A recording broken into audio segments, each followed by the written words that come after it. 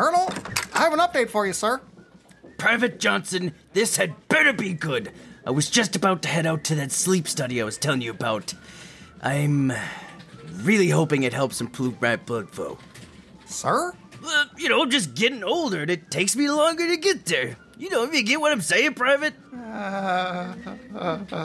Jesus, I just don't want to rely on pills all my life. That's all I'm saying, Johnson. Yeah, that's cool. That's cool. I came down to tell you we got some real good intel on those Druids of Doom, sir. Jesus H. fucking Christ, Johnson. Why the hell didn't you say so? I tried to before you talked about boner pills. Well, what the hell is it? It's a cassette tape. I wanted to have a CD, but we're low on budget. It's a cassette, and apparently it's from the Mad with Power Festival. Jesus, these guys are fucking geeks. If only they were simply geeks. Well, play the fucking tape. You waiting for a goddamn invite, Private? Let's go. Hakuna Matata, what a wonderful phrase.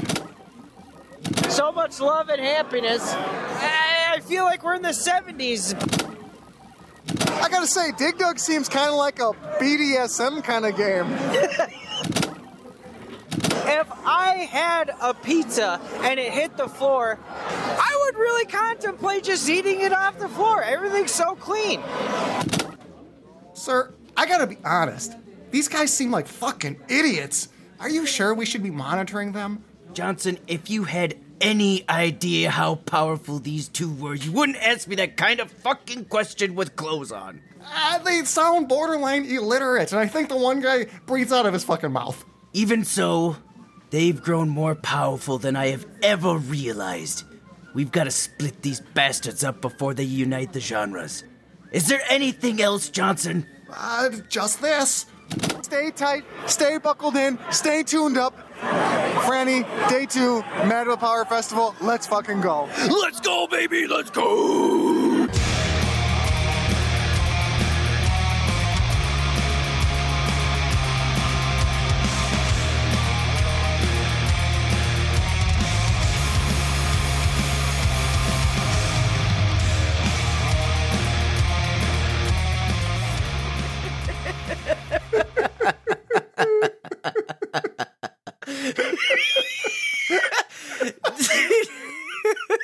So stupid.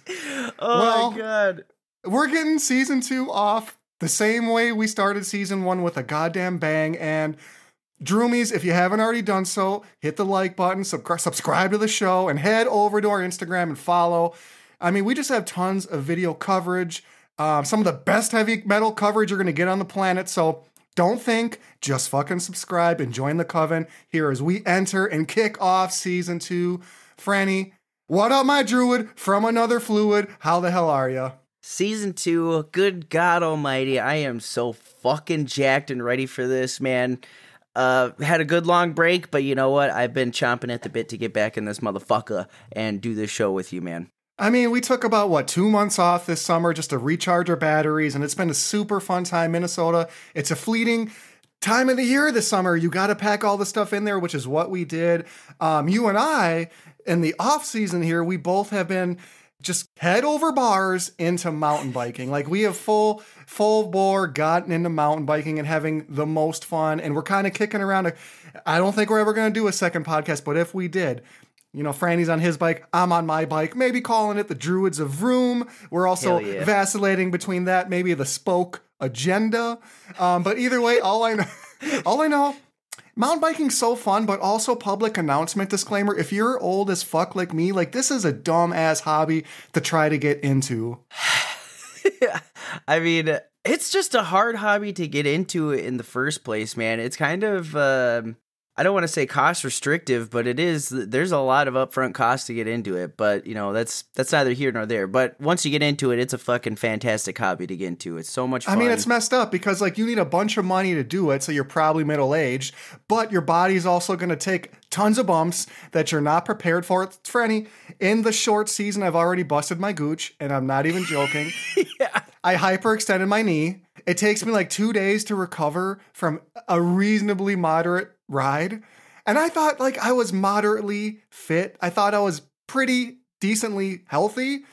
No, this shit has quickly made me realize I need like a life alert necklace around my head anytime I get on that bike. And I'm sitting here icing my balls because I took such a shot on the front of that bar. Oh my but God. It's all been worth it. We've been going off of jumps like Napoleon Dynamite. I'm watching Pedro ride down on his sick new bike, otherwise known as Frannie's bike, which we like to call the Royale with cheese. And we're taking bumps. We're catching some air. We're old as fuck, and we've been mountain biking in the off season, and also of course doing a little bit of camping. And I feel like we claim that we're druids with some amount of wisdom, but the reality is we have quickly diverted into like dick and fart jokes rather quickly. So I have to just say for a moment, I am a little bit proud of myself that this summer I was able to hit depths of meditation that I never knew were possible. I feel like I had an accidental Kundalini awakening. And anytime I try to tell anybody about this, it's impossible not to sound like I'm on an acid trip. So I'm not going to try to do it here, but I am going to tell you that root chakras go fucking hard. And even though I've busted up my gooch, I can tell you that if you get your root chakra going, you're going to feel that motherfucker pulsing as the energy rises up your body. And you can imagine me camping, discovering this shit. I'm like, I need a guru. I need someone to walk me through this Hindu tradition so that I don't accidentally like astral project myself into like a porta potty into the future. I know there's nothing really to say in response to this. I've had a Kundalini. Like, I tell someone I had a Kundalini awakening, they're like, I'm sorry? Like, I've never had that before. It sounds like a food dish or something like that. Like, what? Is that like a celiac? Is that like a gluten allergy? So, but, just trying to get outside. I've also, even though mountain biking has become like my entire algorithm, and I think the same is probably true for you, Frannie. Oh, 100%. I also kayaked a little bit. Have you dabbled in the kayaking?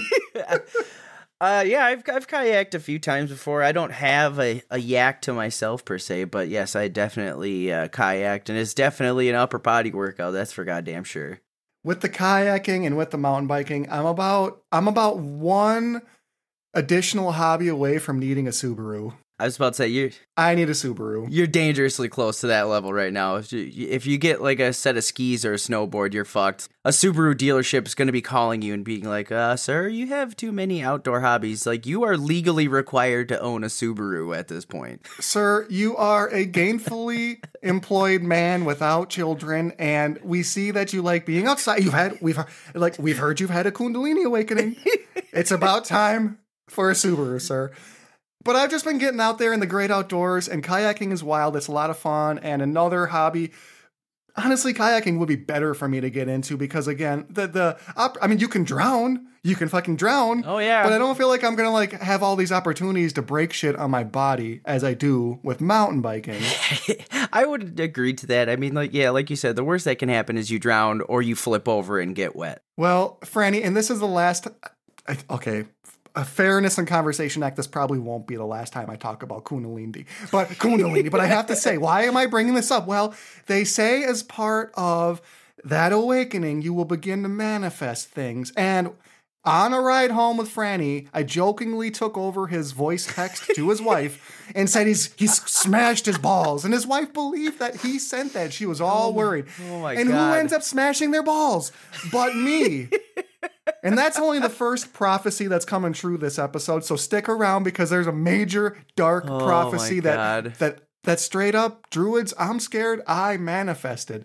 So we're going to come back to that. But today is all about unpacking our Mad with Power festival. When we last checked in with you, we were coming hot off the heels of the Milwaukee Metal Fest. That's right. And before we jump into that, there's just a couple of smaller shows I want to...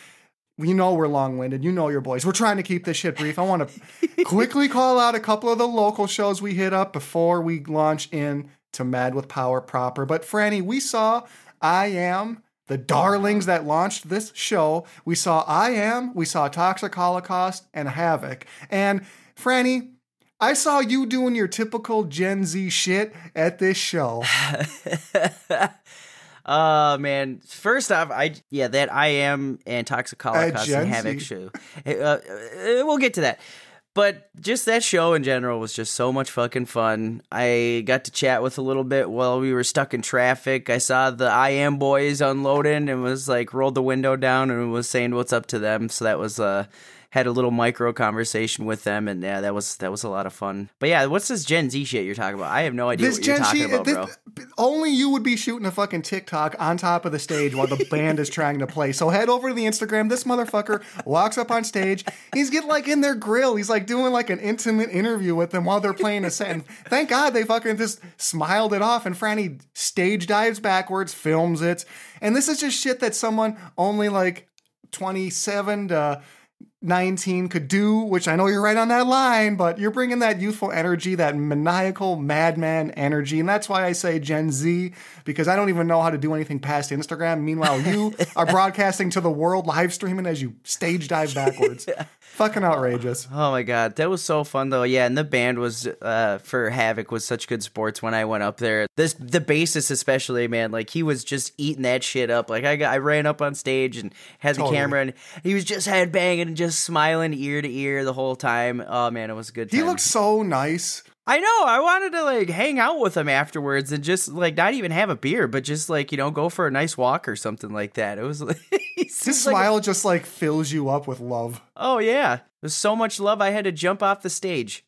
Yeah. You couldn't tolerate, you had to fly. Head over to the Instagram, and we have a lot of new videos getting posted from the Mad with Power Festival, so head over there. I attended just this weekend a nice little goth show with what I would say is the Twin Cities' best goth band, The Rope. You ever get a chance to check them out, if you like Typo Negative, if you like Sisters of Mercy, or if you fuck with any of those bands, Idle Hands, if you fuck with Idle Hands, formerly known as Unto Others, I should probably call them, because, you know, that's the whole name change fiasco. If you like any gothic rock, check out The Rope, and definitely check out Nox Novacula.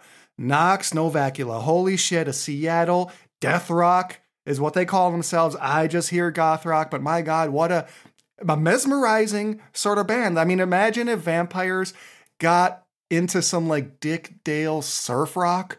That kind of a, and the lead singer, she's like fully tatted up. Oh yeah, yeah. She's got like an upside down crucifix, and on her thigh is like King Diamond tattooed to her leg. I mean, hell yeah. How fucking sick is that? That's fucking badass. You sent me videos of that before you posted it, and I was like, this is fucking sick. And then I went to go check them out while I was driving home from errands and stuff like that. Yeah, super, super awesome band. And I echo what you have to say. If you like anything like Unto Others or anything like, or Typo Negative, 100%, definitely check these guys out, because they're right in the same vein. And yeah, I definitely liked them. Almost some occult rock vibes too. 1970s occult rock vibes. Yeah. I had like, there's a few moments that almost harken to The Devil's Blood. So any sort of witchy, ethereal, haunting vocalist like her, well, I that'll just get into my blood. So Nox Novacula, I cannot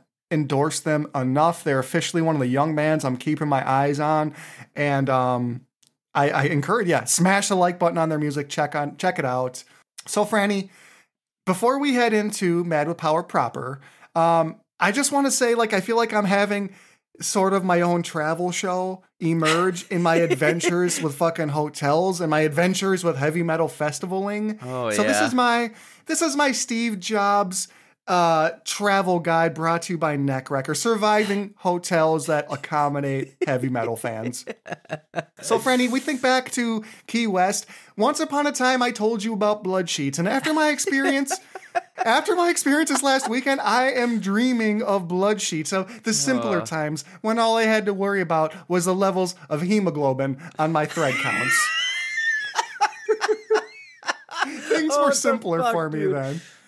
I am certainly not well versed enough in litigation to know how safe it is to name drop them. So instead of using their name, I'm just going to say the hotel I stayed at was the Glooby Lurie. So if you're in Madison, look for the Glooby Lurie. So I'll just say this hotel is pretty historical. It's got some really cool architecture, and it's got a solid "we don't give a fuck about your sleep" vibe from the second you walk in there. And I say this because they fucking greet you. I've never had this happen. They greet you with 2 drink tickets straight out of the gate. So, What? like, That's you get there, they're like, "Oh, motherfucker, you're staying here. You're an alcoholic. Here you go. You're Here's gonna your need tickets." these. You're gonna need these to get some fucking sleep.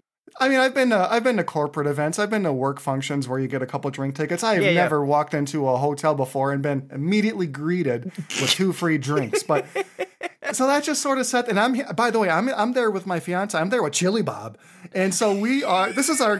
We're like having a little like romantic escape, even though we're here for this metal festival. So right when I see that, now there's a part of me that's like, ooh, okay, they're giving us drinks right. Thanks, Glooby Larry, looking out for me, helping me get a little lubricated up here. Let's get this whole weekend off to the right start. Well, we get into the room, and I think it's normal for you to have fresh towels, maybe a couple candies, but on either side of the bed are 2 sets of earplugs.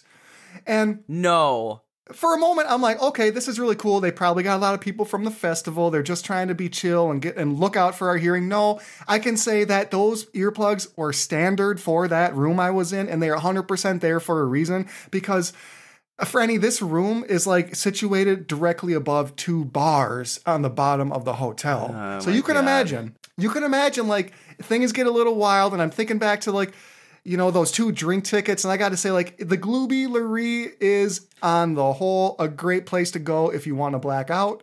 And you know, with the old architecture, it's like, yeah, you feel like you're time traveling to a different era, but you don't realize the time travel is because you have blacked out and lost track of time. So, you know, it was a wild couple of nights. People were just hammered in the parking lot, getting crazy.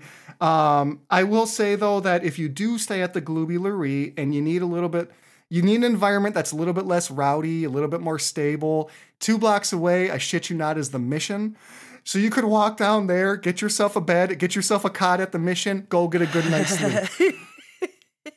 Maybe even a free food, too. Maybe some free. Goddamn. So, you know, people were tailgating in the parking lot at my hotel. That's fucking I wild, saw man. fully diapered 3-year-olds getting overserved at 2 a.m. in the parking lot. What the fuck, dude? I mean, they have us, I don't know. So it's like, come to the Glooby Larry, where we definitely look the other way. I feel like for an extra $20, you can put cigarettes out on the concierge if that's your prerogative, like whatever your pleasure is. They're selling it at the Glooby Larry. And, you know, when I understood the assignment when I got there, and I was handed 2 drink tickets, but you know, I'm there with Chili Bob. I'm there with my fiance, and we're trying to get some rest. So I asked them, like, you know, in my best non-Karen tone, is it possible we could maybe move to a different side of the hotel? Yeah. Nope. We can't do that for you because there's no one here after 7 of authority, so we can't make that decision. But remember how loud it is the next time you book. I'm like, damn. They just straight up told me to my face, we don't give a fuck about your sleep. Go away. Oh my God, dude. Holy shit. Fucking just crazy. Savage ass concierge, man. Gangster concierge work. And sheesh. Just crazy. Anyway, so, you know, it just continues my 20-year Druidic tradition of trying to get rest on the road, and it makes me have even more respect for like what bands go through, because half the time they're sleeping in like a small tour bus or splitting the cost of what would probably be a room not much better than where I stayed at. So, you know, the road is hard, and here I am on the cusp of 40, trying to take care of my mountain biking body, barely getting any sleep, and somehow bringing you tidings from the road, Frannie. Oh, man. Hey, but you know what? At least your hotel was close to the venue, though, right? Am I right? You know, that's why we booked there, and I think considering that the entire goddamn joint was fans of Mad with Power, I think we all quickly understood, like, this is just this is like your dorm room. You're coming back here. It's a flop house. Just be glad that the ceiling isn't. I mean, the ceilings used to be just mesh wire, and you could look into the room above you. Right, yeah. So be glad you got walls. We did that for you here at the Glooby. Oh, well, shit, man. Frannie, I think you booked elsewhere. You got some decent sleep, and I didn't hear anything from you on that front. No. Yeah, we booked at the Madison Concourse Hotel. Very different experience from the Glooby Laree. Yeah, nice and quiet. 10th floor, had a nice restaurant in there if we wanted to. The comfy bed. The pillows were that of boulders, though, unfortunately. You had pillows? Yeah. God damn. What kind of nice-ass place were you at? I told you, man. The freaking Madison Concourse Hotel and Governor's Club. But yeah, it definitely did not have the same experience as you did. So I will gladly do the $8 Uber trade-off if it meant I got gooder sleep. So well, that's the rub too. A couple nights we took an Uber back, even though we were only like 3 blocks away, because we're creatures of comfort, me and Chili Bob. So, well, Frannie, let's move on to our topic du jour: the Mad with Power Festival, otherwise known as the dawn of a dark prophecy, and that's going to come out again later. You'll know what that means. On the surface, this is the Mad with Power Festival. In reality, it's the dawn of something sinister, something insidious, something that challenges me to my core. Frannie. Well, where do we start with this festival? I think the number one thing you need to know if you're thinking about going to the Mad with Power Festival, well, this is a power metal festival. Absolutely. Featuring a veritable cornucopia of retro video games. Yeah, indeed. I mean, there's tons of them all over this motherfucker. Like wall to wall. Arcade cabinets, pinball machines, you name it, they got it. So I kind of respect, this is very much a niche festival, and we're very much a niche sort of show. So I like that they're catering, they know who their audience is, and they just go after it. This has all been put together by Ty Christian, who is the lead singer of the Lords of the Trident, Madison's own Lords of the Trident, which is also where this was held. And they're just a long-time power metal band who they've been grinding away. They're sort of a DIY band. I've always respected that.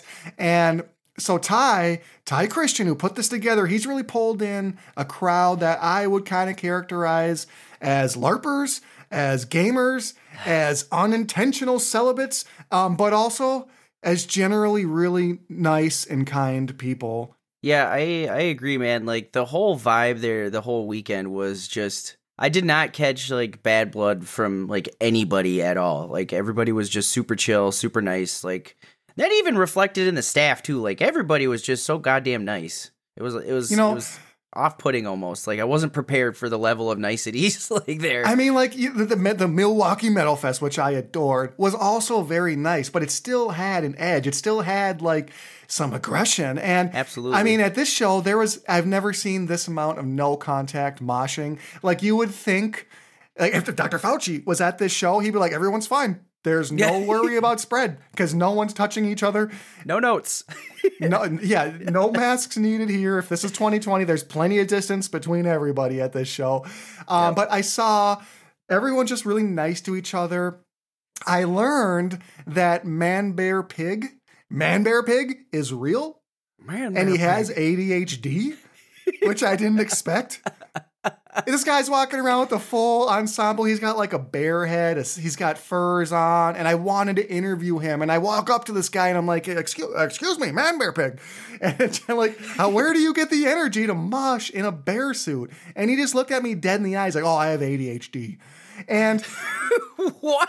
Like I was planning to take the piss out of him a little bit and joke around, but he was so vulnerable that he instantly humanized himself. And I'm like, oh, I can't joke at all with. I'm like, oh, he's like, I have ADHD. I'm like, oh, okay, well, good for you. That's awesome, dude. Like, I'm like, the reason I'm sitting upstairs is I have low grade depression. So like we just had like a nice little moment. But Man Bear Pig is real. He's out there and he's going to fucking power metal shows. And this crowd was so nice. There was basically a chorus line of headbanging, like 20 different metalheads, lock and step. I mean, if they were doing high kicks, you might as well put them in Reno. That's how that's the synchronicity we were dealing with. But yeah, just a great vibe. And Frannie, the fucking games. Let's head to the floor and take a little listen about the games and the vibes that we're talking about right now. Hakuna Matata, what a wonderful phrase. This has got to be one of the most inclusive metal shows I've seen, as there has been nary a mosh pit of violence, there has been nary a whiff of aggression, and there are plentiful opportunities to play an 8-bit revelry. Frannie, have you tried any? Are you a double dragoner? Are you a Pac-Maner? Have you tried Mr. Do or Qbert? Have you played anything?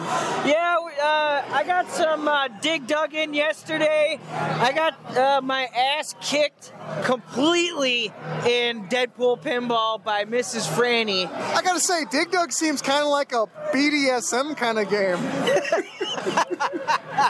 Well, you know, to each his own. Whatever floats your boat. Or Dig Dug's up to his elbow and pussy, you know. whatever tickles your pickle, baby. You know, like it's all good, man. As you said, this is the most inclusive metal fest ever. So much love and happiness. I feel like we're in the 70s, but with metal. Oh my God. Jesus. You know, as I hear our voices, even without any intoxication, I'm like, my God, do we sound borderline Canadian? Now, you add a couple of drinks to the mix. Oh, We're from Saskatchewan. We are on the furthest limits of the Alaskan frontier. Oh, yeah. Basically, Newfoundlanders. But yeah, man, to kind of get back to the point of like just the niceties in this motherfucker, like, and the no contact mosh pit, as we alluded to earlier, I would go on a limb and say that pillow fights would probably be more aggressive than the mosh pitting that was happening here. Like it was you'd wild. have to get parental signatures on any sort of pillow fight at this fucking thing. There's no goddamn. You would hit someone with a pillow and they would drop all their board game miniatures and look at you like, how could you? Why would you do that? Yeah. Oh my God. And but that's not to say there weren't some big boys in there. I would say on the average, plenty of big boys there. And so if they could simply unlock and tap in, maybe through some Kundalini work, if they could tap in to the energy inside of them, as Man Bear Pig had so successfully done, then I think there might have been a little more contact. But you know, this was at the Sylvie, so a rather newish venue, and. Overall, I was really impressed with it. Just a fine fucking establishment. We were here with Might House, and going back to our season finale, you know, Might House rides with us a lot. He's a druid, even if he's not on the show, but Might House rode with us. I always like to capture his thoughts and put a mic in his face and watch him shit his pants for a brief moment. Let's head to the floor and hear me asking Might House his thoughts on the Sylvie Club. Might House, so we're at the Sylvie Club here in Madison. What would you say about this club, which I understand is a relatively new club? What's your Yelp review? My Yelp review, out of 5, I'd give it about a 4.5. As compared to, say, a First Avenue, what would you say for our Twin Cities denizens of heavy metal thinking of visiting Madison? So if we're comparing this to First Avenue, I'd say it's much larger. It definitely has the feel of a grand venue. You feel kind of small when you're on the floor. When you're up in the balcony, it doesn't feel like it's exactly this large. How clutch has a larger venue been for an on-average larger fan here at the Mad with Power Festival? Like I said, on the floor, I feel a little small in comparison to this whole venue. Just looking around. A rare moment, aside from stepping inside a porta potty, where Might House actually feels confined by the space around him. And let me just say, let the record show that these are some of the highest class urinals, highest class fucking stalls one could shit in. Frannie, what say you? I would have to agree, you know, going back to concert survival guides where you gotta tuck your shoelaces in, I don't know if I really have to worry about that here because everything's so goddamn clean. If I had a pizza and it hit the floor, I would really contemplate just eating it off the floor. Everything's so clean. Oh shit. Just fucking so classic. If I had a pizza, I'd eat it off the floor.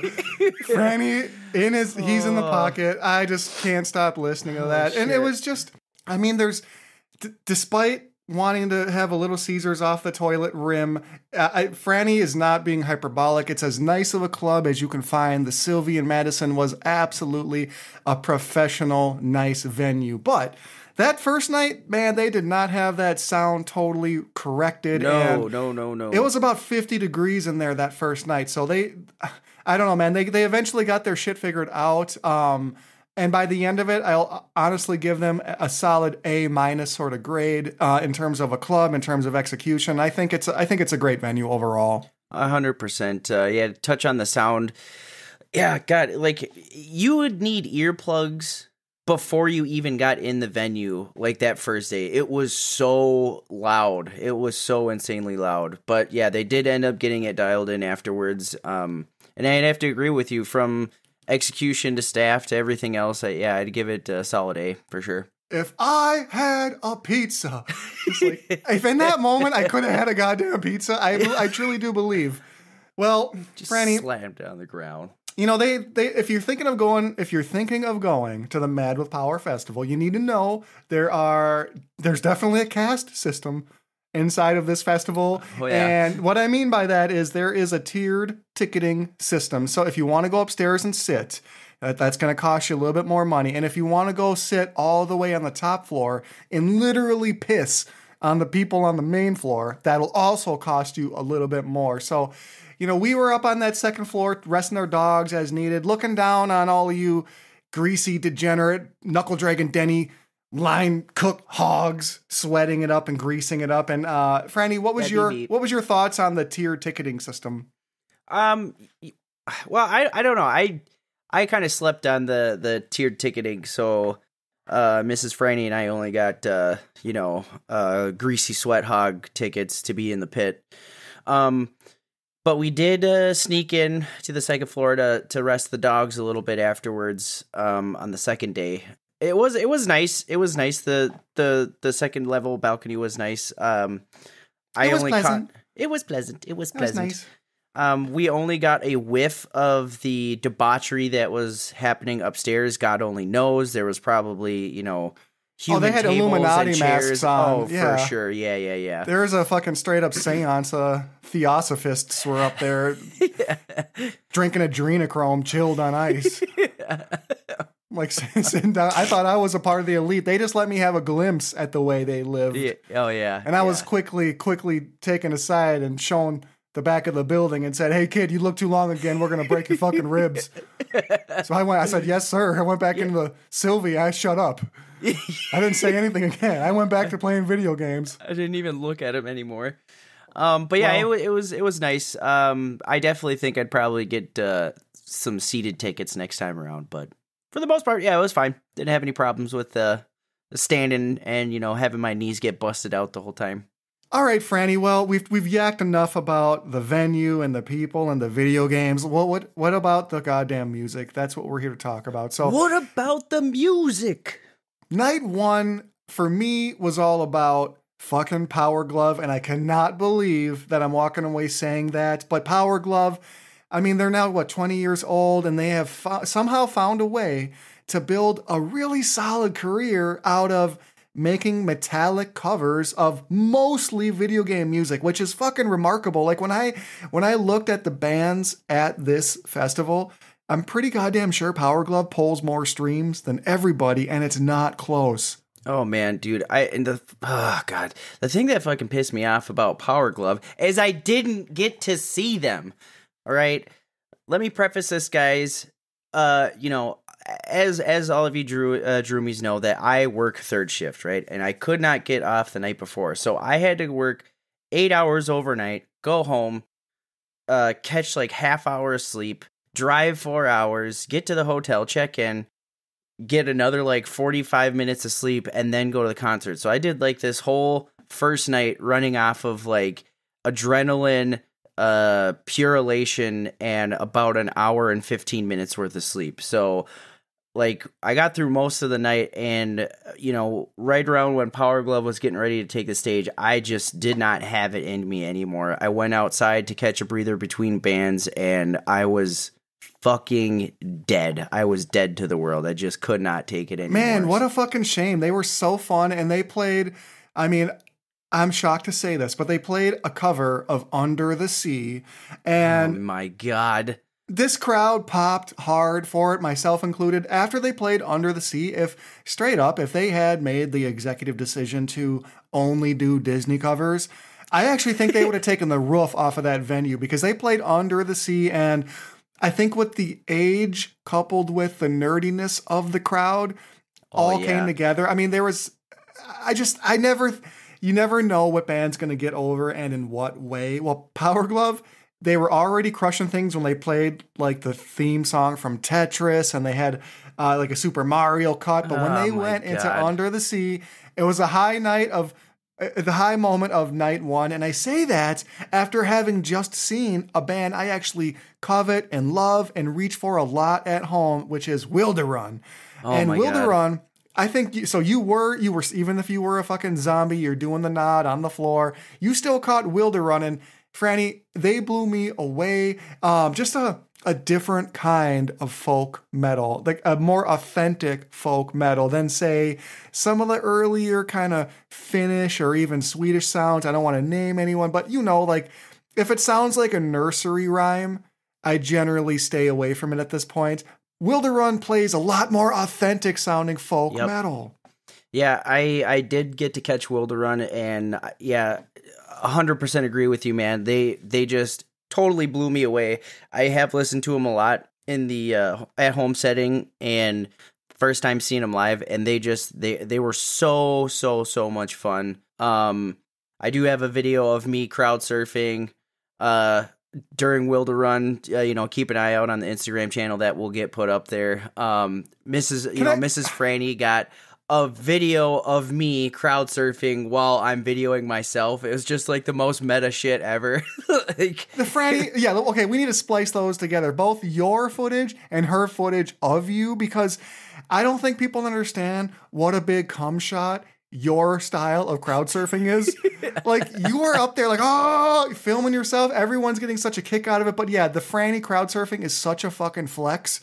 And we're going to definitely get that up within the next, before this episode drops, it's going to be on there. So head over to fucking Instagram. But Frannie, for me, this whole festival was about night fucking 2, otherwise known as the High Spirits / Seven Kingdoms, Duel from Hell, who both brought epic level heat, epic level crowd engagement. In the words of Frannie, fucking wow. Wow, fucking wow. Yeah, holy crap, man. Night 2 was just insane. So much fun, so many great bands to cap off the night. It was just a lot of fun. I mean, I got to see bands that I've been really wanting to see for a really long time, finally getting to cross them off the bucket list. Everybody performed so well.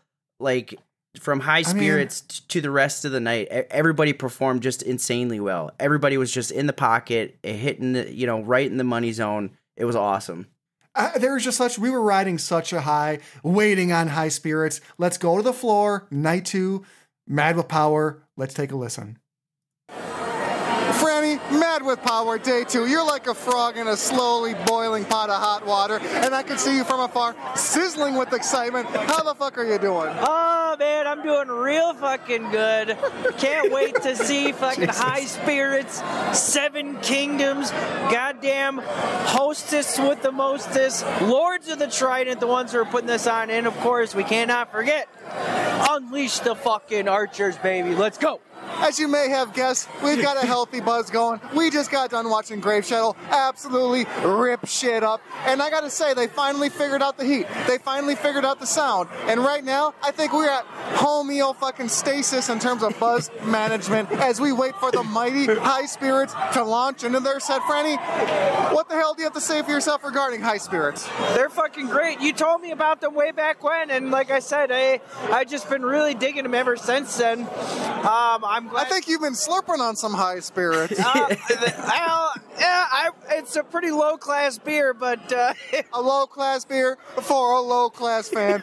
Day 2, Mad with Power Festival. We're going to check in with you after High Spirits, and me, my house, Frannie, and the company, we're here for Seven Kingdoms.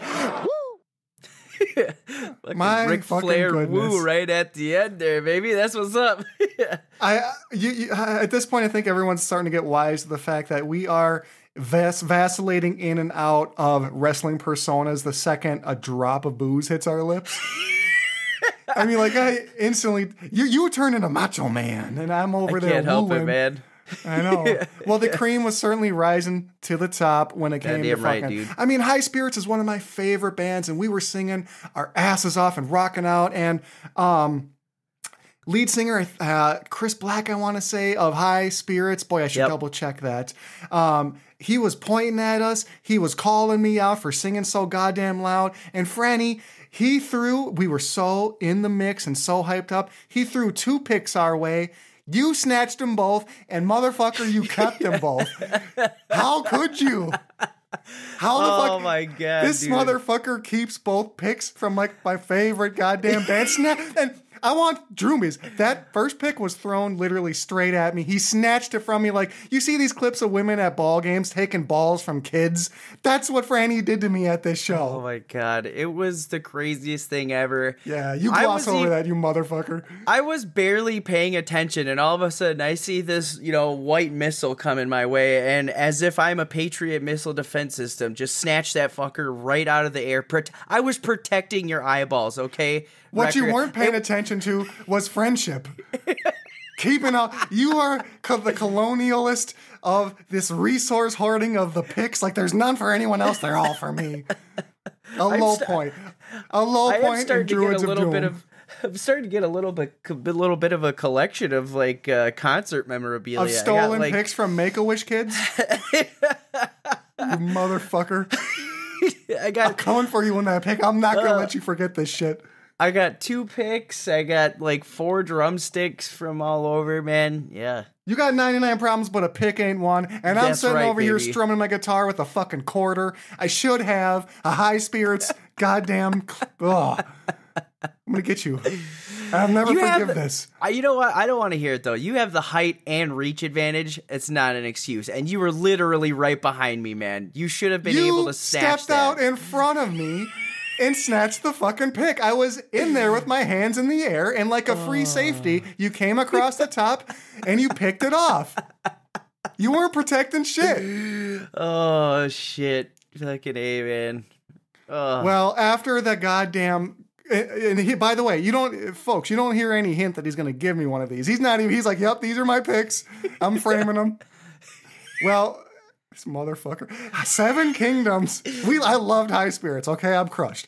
But 7 Kingdoms, they came on next, and we've got a long history with 7 Kingdoms. I think we were both equal parts in awe of and always excited for the vocals of the supremely talented Sabrina Valentine of 7 Kingdoms. My God, can she sing her fucking burger shoe wearing ass off? Oh my God. It's insane, dude. She has just an incredible set of pipes on her. It really is astounding, man. It scared really me for a second there.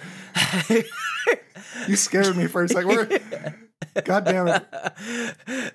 Easy record. No, but yeah, she really can sing the shit out of like anything that's put in front of her, man. Like she really, really, really elevates that band to another level as far as like the weird like cult following, like you said, with like the burger shoes. Like when they hit the stage, the amount of Burger King burger crowns that I saw like being put on by everybody was insane. Like I don't know how they manifested wild. That, but it was crazy, dude.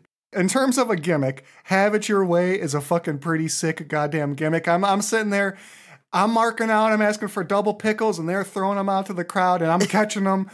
And, this is such a cool band. One of the reasons I think they get over so well is they just have such great crowd interaction with everyone that's there to see them. So they are calling out to you frequently. They're getting your arms moving. They're get your phones out. I mean, they're bringing you into the fold the same way any good metal band does. And Camden Cruz on guitars, an absolute shredder, and he's complemented so well by Kevin Bird, also on guitars. And but the Bird brothers, these Bird boys, you got to watch out for them because you got Kevin Bird on guitars and Keith Bird on drums, and overall, they were the darlings of the 2 days. I really, in a stacked lineup, I really felt like they stood out head and shoulders above the rest, and I think they left the festival having won over anyone who hadn't previously heard them, and only getting deeper with the ones who had. Oh, I can't agree with that more, man. I've shown Mrs. Frannie some Seven Kingdoms stuff, and she was well receptive to it. But yeah, after they were done, she was just like, "Yep, I love these guys. They're great." She had a lot of fun with them, as did I. Yeah, and Camden Cruz and the Bird Boys. Holy crap, man! What an astounding trio of like a band, musically speaking. These guys just crush it, both on stage and in the gym. They're all pretty big fitness, enthusiasts, it seems like, especially Camden. My God, that guy is just fucking shredded and jacked to the hilt, man. That guy's crazy. I mean, we need some Seven Kingdoms like pre-workout because they are absolutely. Or I would love to have some crossover with maybe like an AEW. I don't think they're quite ready for the WWE, but if they could pull off an AEW tag team match, that's how big these boys are. And oh yeah, I don't want to belabor it, but again, Sabrina Valentine's voice it's just. She sounds like a siren in the Iliad trying to pull you into the rocks and crash your fucking ship, and all the while you're happy to do it because the timbre of her tone, it's really warm. She doesn't just wail away and pierce you with high notes. She's got a warm, rounded sort of sound to her voice. And this side of 1-800-Cars with Kids jingle, I don't really think anyone can write songs more catchy than Seven fucking Kingdoms. So if you haven't checked them out, again, you better walk away from this episode like my homework is to check out Seven Kingdoms now and goddamn high spirits if time allows, because those are the two goddamn bands that I popped over. But Frannie, this whole festival was extremely energetic with crowd interaction, and we've always preached the importance and the power of a chant, and we're such dorks. We've got actual audio coverage of a DOD chant. Let's go to the floor. And I am super proud to say that a festival lineup full of what some people would consider opening bands is now the biggest festival in North America for power metal.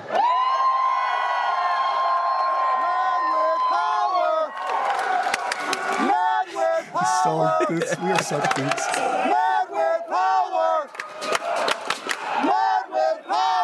This is a chant started by the DOD. Soak it in because I'm here with fucking Frannie, Neck Record Day 2, and this is the result of what you get when two Druids show up tuned up. I mean, this audio coverage of a chant adds nothing thematically to the show. I just have to take you into the fold and let you know we practice what we preach, and we are pretty big fucking geeks here at the DLB. Yeah, 100%, man, 100%. But yeah, that chant did take off like, well, I'm not gonna say what I was gonna say, but it took off like gangbusters.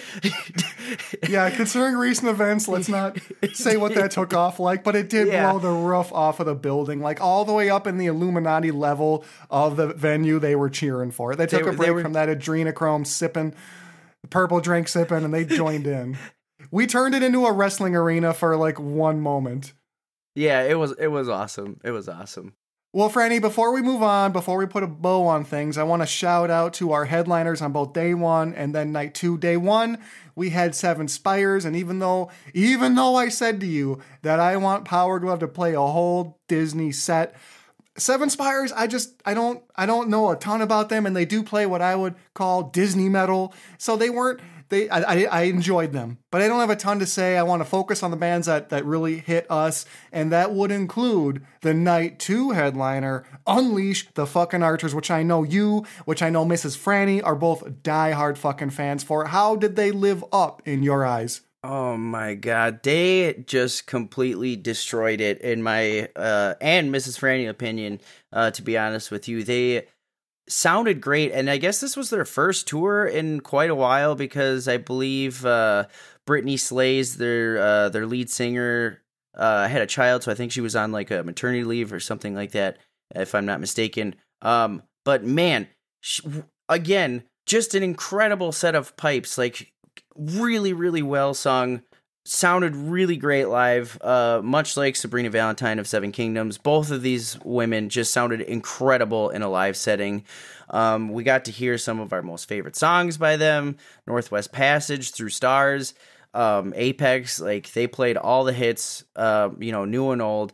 It was just a lot of fun, and I'm finally glad to say that I finally got to see these guys in concert. I don't have anything bad to say about their set at all. Again, it was a ton of fun. Super happy I got to see them. But besides, the headliner of night 2, Unleash the Archers, we cannot forget about the Lords of the Trident, the folks that are the boys that are putting this show on. They were incredibly fun. I mean, they talk about crowd interaction. Like they were getting pops off the crowd like you wouldn't believe. Everybody was singing along to a lot of their songs. They had a lot of songs that were really conducive to crowd interaction and, call and responses and stuff like that on stage.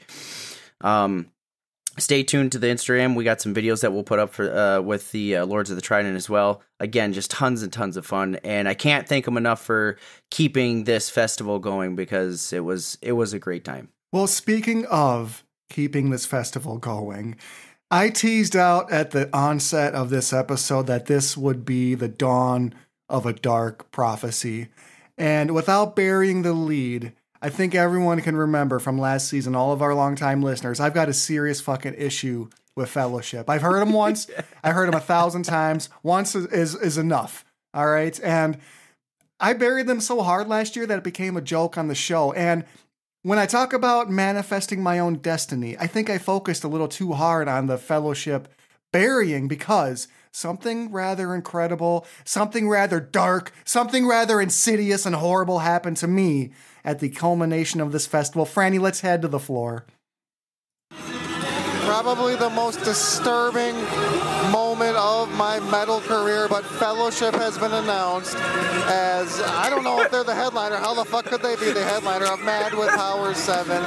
Arguably my most disliked metal band. I mean, listen to this shit. It sounds like a fucking xylophone set to DuckTales, and the nerds around me are losing their goddamn minds, and I'm not looking forward to hearing from Frannie on this shit. Fellowship has been announced in their U.S. debut, nonetheless. Hide your kids, hide your wife. They're playing Fellowship to everybody out here. Goddamn. I am fucking vindicated, baby. I am fucking vindicated. You buried them, I liked them, and guess what? They're fucking coming to town, baby. Let's fucking go. Frannie, I had joked that I thought Fellowship had 3 fans, one of which was you after you discovered them.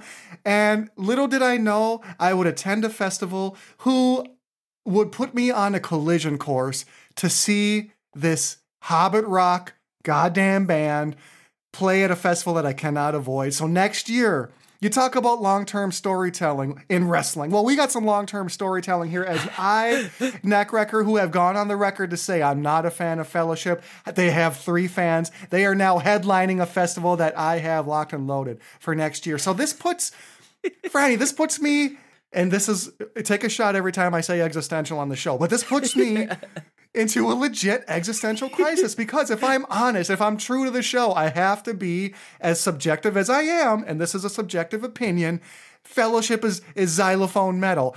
And what if, over the course of the next few months, as we approach this Mad with Power 7, on my way to seeing them in person, if they win me over, I am terrified on what that means for my character development, for my character arc.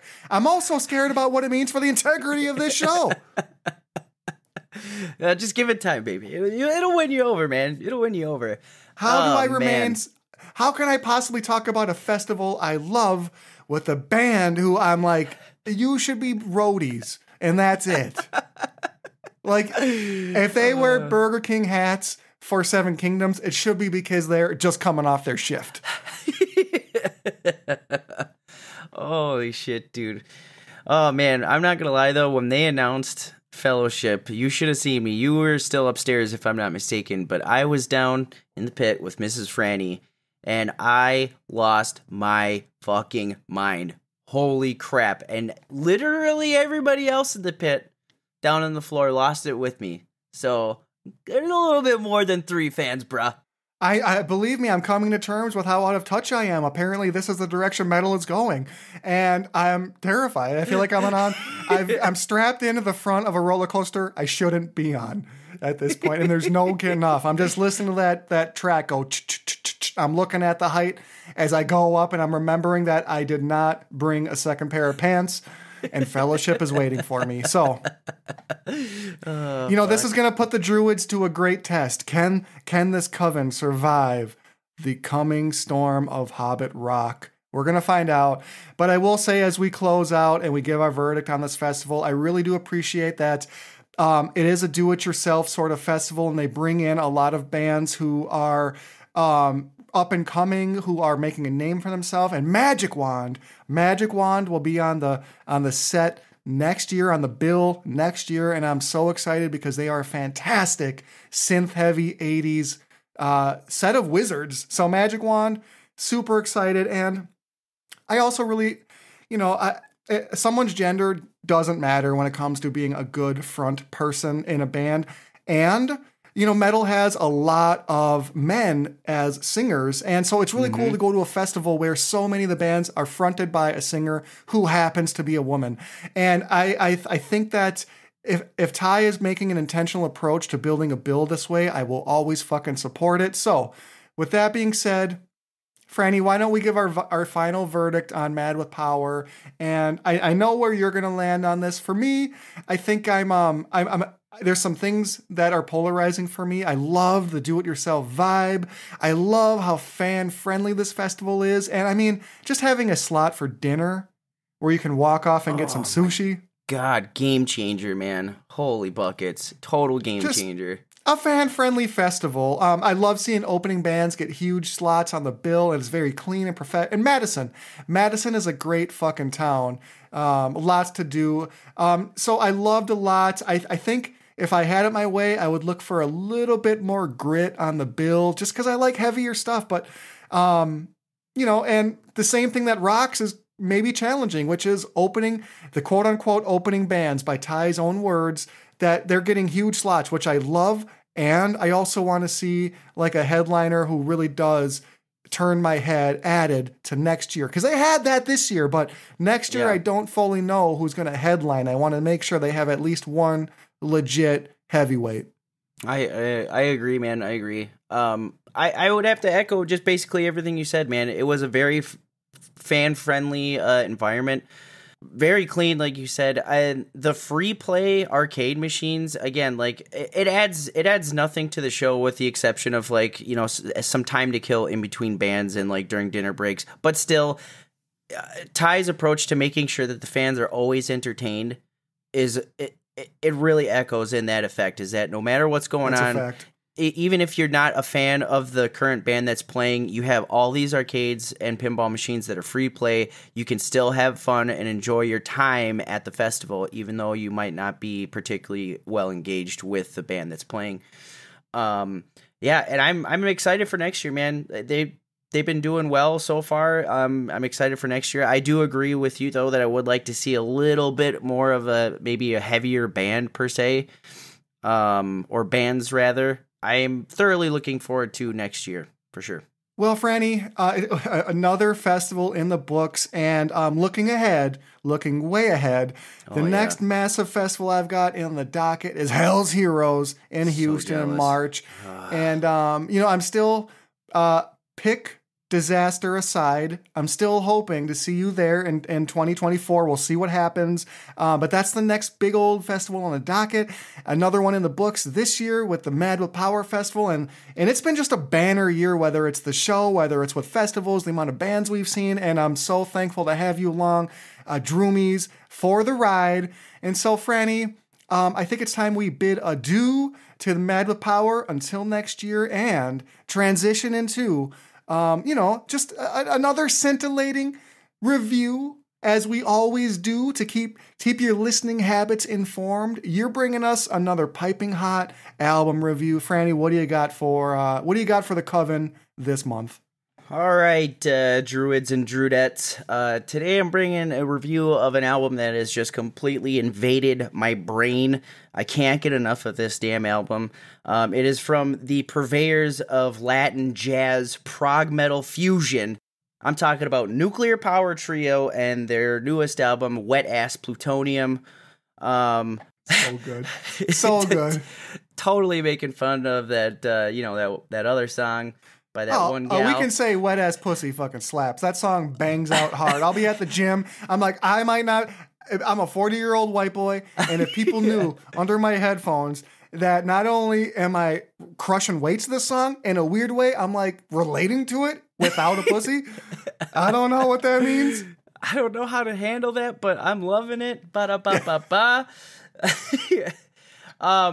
But so, yeah, let's just dive right into it, man. Right off the bat, the guitar work on display, much like the first album, is just fucking bonkers. And I'm like, from the electric guitar to the acoustic guitar and then back to the electric guitar again.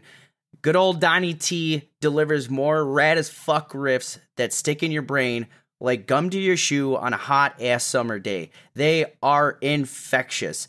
From the blistering fast paced singing solos, and pay attention to the word singing on this, okay? From the singing solos to the hard working rhythms, it's energetic, it's fun, and I love it. I need more of it. I want all of it. I gotta have it. Let's talk vocals, okay? There are none.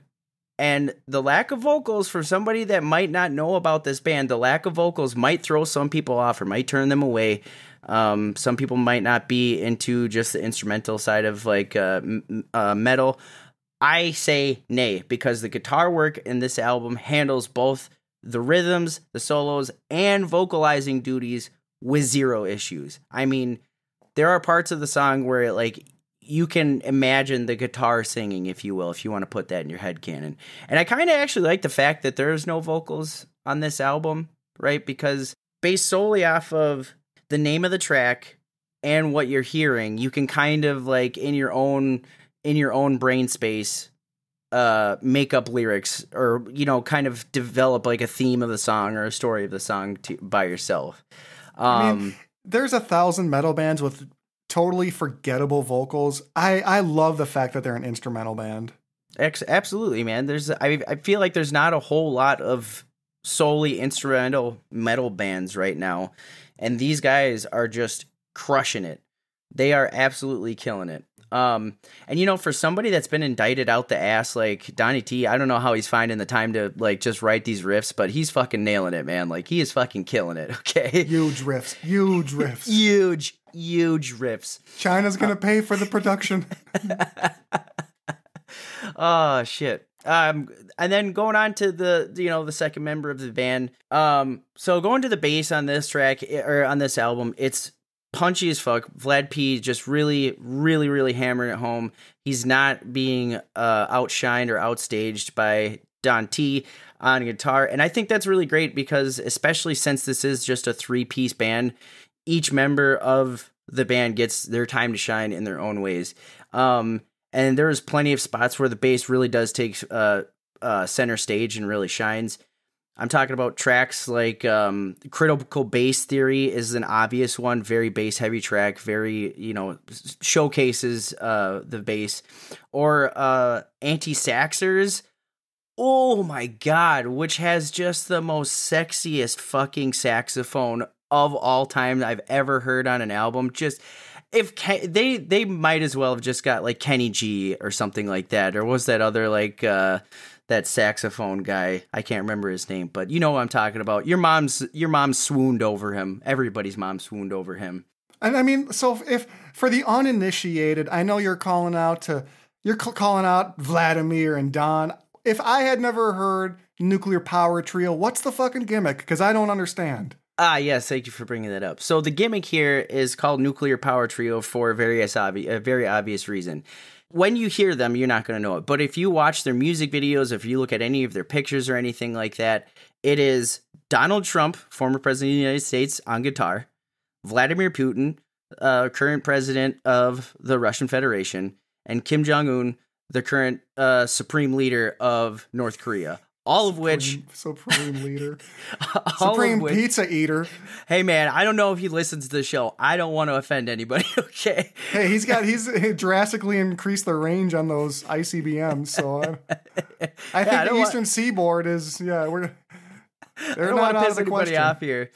But yeah, so that's their gimmick. All three of them are a nuclear power in their own right.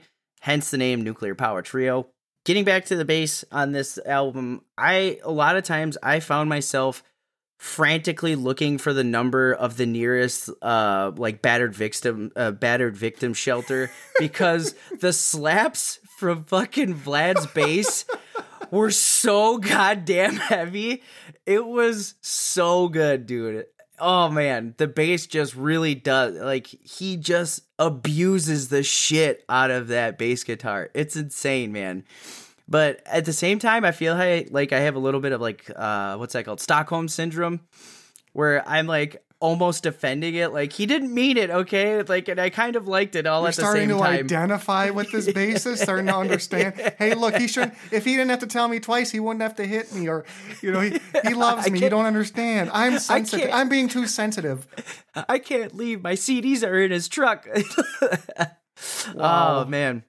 But yeah, so the bass, again, incredible. Going to the Kim on the drums, they're explosive as his missile test, man. I'm telling you what, there are times where the drums really, really break out. He just really knows how to handle going from very technical heavy fills to just being super in the pocket and just keeping everything just chugging along real well. There are moments of this album where it brings me back to 1980s, rolling down highway in a white Lambo, because they'll have some sick ass guitar riffs with some synthesizers coming in. Ooh, it's so good, man. So fucking good. You put all this together, and the album, much like the first one, is just fun as hell, right? I had such a good time with this album. I've listened to it 7 times already. I can't get enough of it. But I will say that while their first album was really, really good, this is way better. And I'm not saying that first album was bad. I did think it was really good, but I feel like this album was a huge step in their current trajectory for them. From top to bottom, musicianship to the composition of the tracks and everything. It was really, really well done. And solely because of this album, I actually had to change my rating system. So I'm no longer on the 1 through 5 Frannie Pack scale. I am going to be, for season 2, switching over through a 1 through 10 Frannie Pack scale, just because there's not enough numbers for me to really adequately decide on my verdicts of albums. And this album, fucking cop out. Come on. The ratings mean something or they mean nothing. Yeah. This album gets it gets a 9 out of 10 Frannie Packs for me. For the first review of season 2, this is gonna be setting a very high bar for me, both in terms of how many times I listen to this fucking thing and just how good it is. You know what I mean? It's gonna be a high bar for season 2, ladies and gentlemen.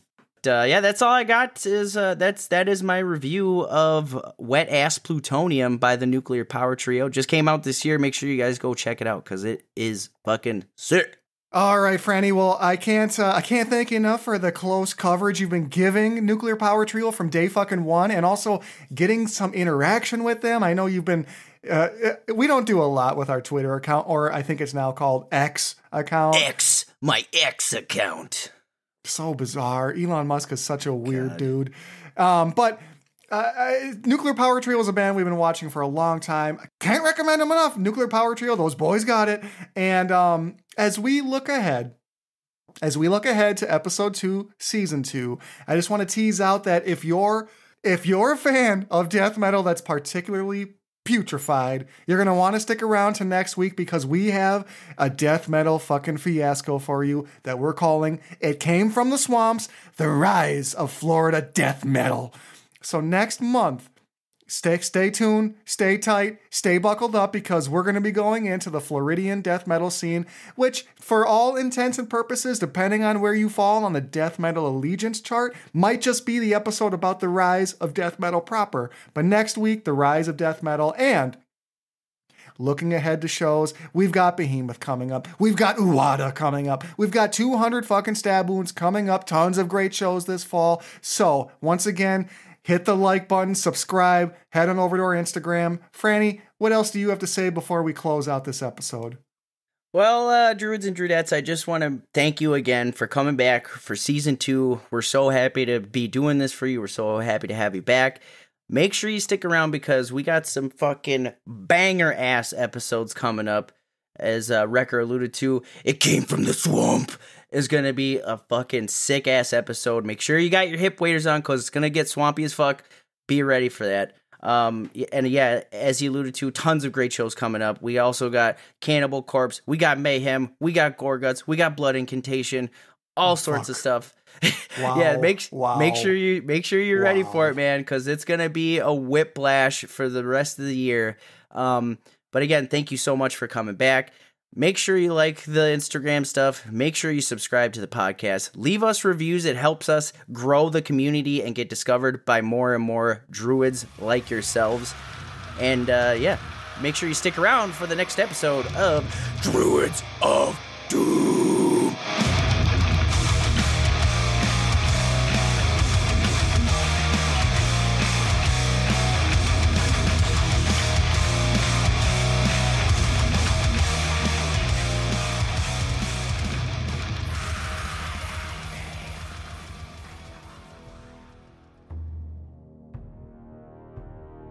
Sir, Operation Hobbit-rock is underway.